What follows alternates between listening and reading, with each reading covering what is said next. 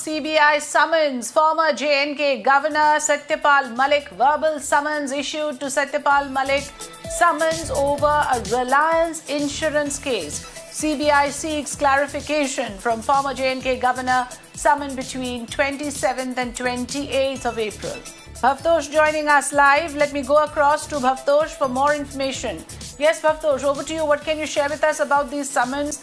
Clearly, questions will be raised because Mr. Satyapal Malik was in the news for some of the things that he raised on the Pulwama attack.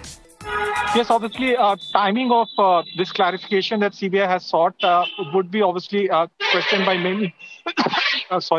Would be questioned by many. But as far as CBI is concerned, they have said these are not summons that have been issued, but they only wanted certain clarification.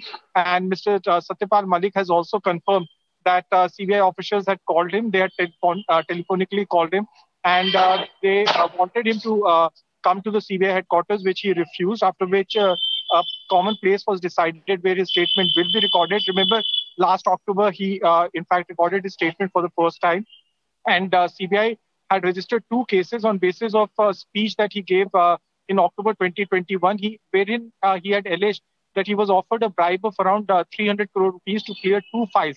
And he had said that the 2 files pertained to one, a project in Jammu and Kashmir, and another was a general insurance which was being given by a private company. After which CBI had filed 2 corruption cases. And regard to this, CBI has now asked Mr. Satyapal Malik to be available for certain clarification. And it's expected that on 27th or on 28th April, he will be recording his statement again.